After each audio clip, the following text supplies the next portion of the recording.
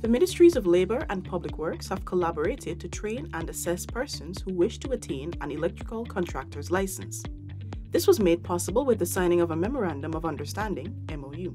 CEO of the Board of Industrial Training, BIT, Richard Maughan, and Acting Chief Electrical Inspector of the Government Electrical Inspectorate, Kevin Grimmon, inked the MOU on Monday. Through this MOU, the Public Works Ministry will provide the syllabus for the program, while the Labour Ministry, through BIT, will facilitate training and conduct assessments of persons wishing to attain the license.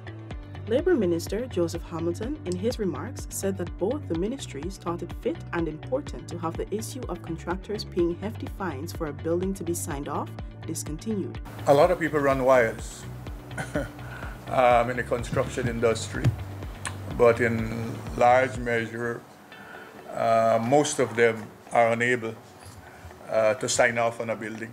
So we are attempting here together collaboratively to bring that to an end, and to see how the Inspectorate Department could help us regard accreditation, certification of persons we are training in electrical installation. Meanwhile, Public Works Minister Bishop Juan Edghill revealed that this will create an avenue for hundreds of women and men in this field to be adequately trained. He also said it is the intention of the PPPC administration under the stewardship of President Dr. Mohammed Irfan Ali to make the delivery of services to citizens easier.